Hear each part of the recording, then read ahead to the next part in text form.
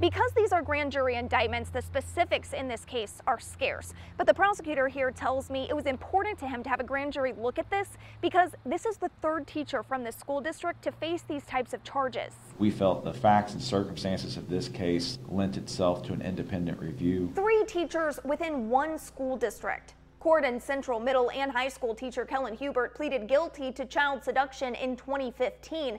New Middletown Elementary School teacher Corey Faith charged with 36 counts of child molestation in 2018. Now Corydon Central High School teacher Michael Emmert has been indicted on 2 counts of child seduction. Those charges stem from allegations that he was receiving sexual acts in his classroom from a student in 2015. Records show the student was 17 years old at the time. There was an outcry that ultimately led to this investigation. Harrison County prosecutor Otto Schulk couldn't say who came forward with allegations, but the school district did say Emmert was put on administrative leave immediately once those allegations came to light. In a statement, the district said they're deeply troubled by these charges and will continue to take necessary action in order to protect all children, adding the corporation does not tolerate this behavior. The prosecutor is praising the district for their help in this case. I can assure everyone whose children go to South Harrison School Corporation, the administration is top-notch in terms of working with law enforcement, addressing this. They remain vigilant. And he's encouraging parents to do the same. All I can preach is vigilance. Talk to your children, talk to